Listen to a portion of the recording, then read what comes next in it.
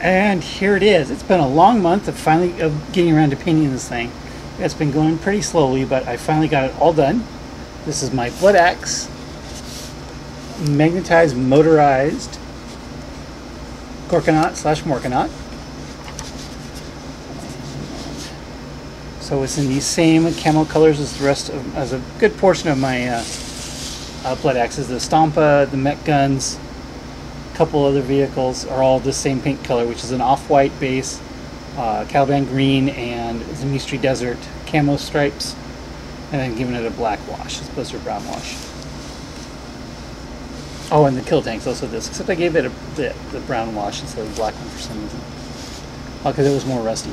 And then I dry brushed everything with the Stormhost Silver, trying to give it a little more chipped paint effect.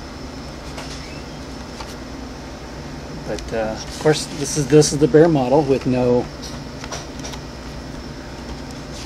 magnetized parts on it. So here it is lit up. So let's go ahead and make them Gorkanaut.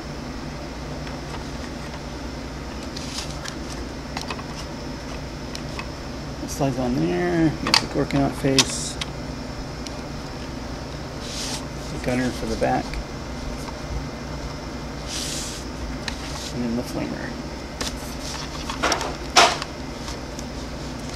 Of course, when we're in Gorkanaut mode, that's when we want the gun to spin.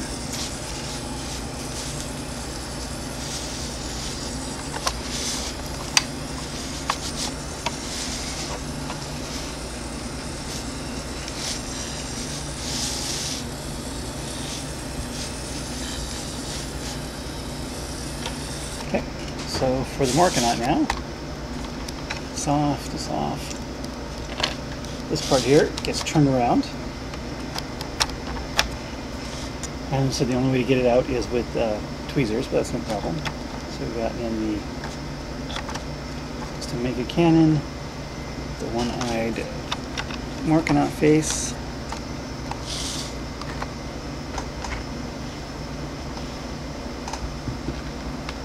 Got this little thing here for the back.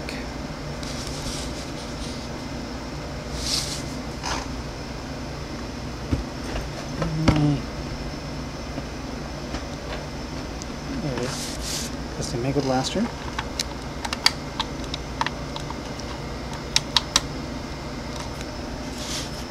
Just clean up a little bit here. And the last one is the Custom Force Field.